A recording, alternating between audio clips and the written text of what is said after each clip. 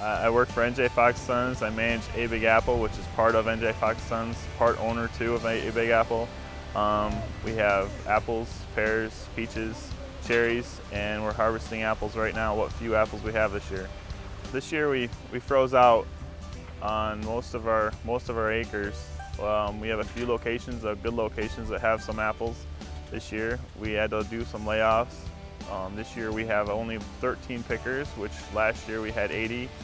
And coming from a big crop last year, it's hard to get going this year with just a small crop and get motivated. Meat verification, we just passed. We just got recertified this year. It's a good way to be stewards of the land and to take care of. And it's also showing what we're doing. I mean, some of these practices we're already doing, and so now it's just you're out there showing what you're already doing and maybe making people more aware of what you're doing. Well, in the past, I was the young farmer chairperson for Oceana County.